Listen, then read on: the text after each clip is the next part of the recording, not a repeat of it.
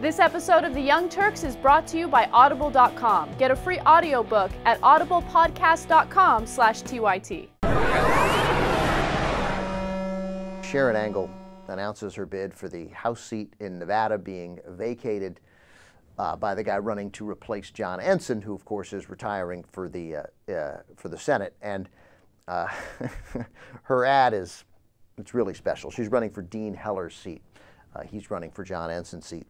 So Sharron Angle in Nevada runs for the House, and she has released an ad announcing her bid. And if you can hear her over the incredibly cheesy after-school special music, God bless you. But here is Sharron Angle. We think she's at her home, someplace that is made to look like her home. Something here. Posing as her home. It's probably. I mean, you know, you can check the background. It's a lovely scene. I think her sugar and spices are right behind her. She should do it in front of a casino, okay? We get it. It's Nevada. So anyway, here's Sharron Angle making her announcement. It is, not surprisingly, incredibly painful. Families across Nevada are discussing losing their homes, unemployment, and making ends meet. I know that's what I've been talking about with my children and their families because of the state of the economy. The 2010 election was bittersweet.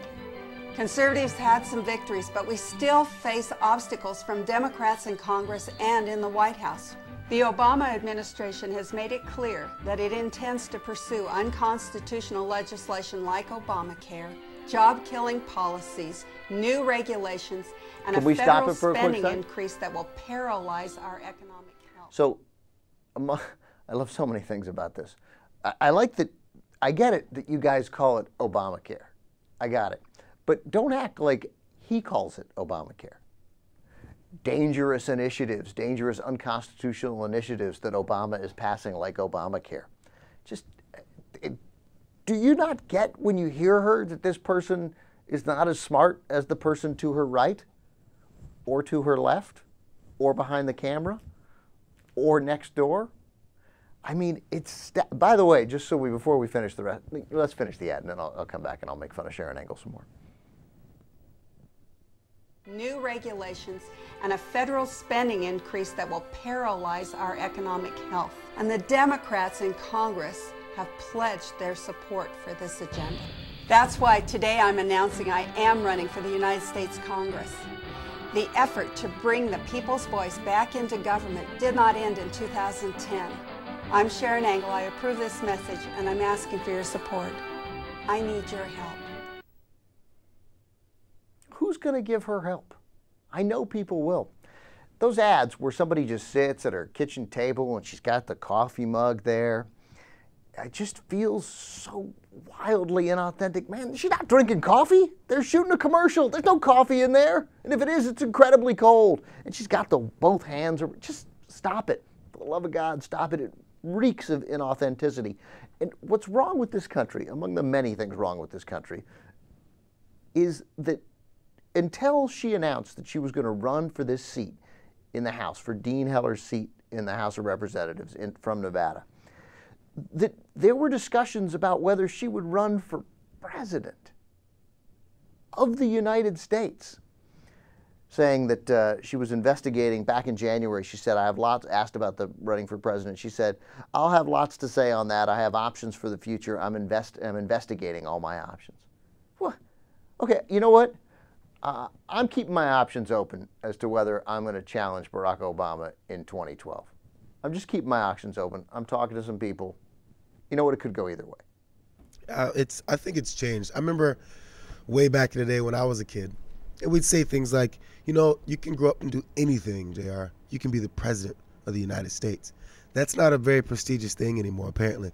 It's something anybody can really, anybody can do it, even if you have no idea what the hell you're doing or what you want to do, because it's becoming sense. And I think it's a reflection of how politicians, what their motivation is. It's not about what they know how to do and how to figure things out and how to solve problems.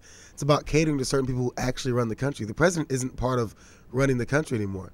He's a part of being told what to do I don't know necessarily for this one, but our last one was. Well, that and may be true. That's why it's why they're good with Sarah Palin running, because they like empty people that they can just pump into whatever they need to carry out a different agenda. How can we have a serious conversation with people who think it would be a good idea for Sharron Angle to run for president? She decided back in February last month against a run. Well, how did that conversation go? Did they just huddle around? Was it serious? I don't know. We got the pros on one side is that I'd like to be president. The cons, I'm a freaking moron. I don't know. Which way do we do this? I'm sorry, dude. If you are smart, it's now a negative. Or you're just an elitist. You think you're so smart. That's right. You're supposed to be stupid to run for president now. Yeah, you're right. And that's my problem. I'm too smart to be president. So this is a woman, just in case you've forgotten, who, as she ran against Harry Reid and was mercifully defeated in 2012. She said that the city of Dearborn, Michigan is under Sharia law. Dearborn. Under Sharia law. And she also said the 9/11 hijackers came to the U.S. through Canada. President of the United States of America.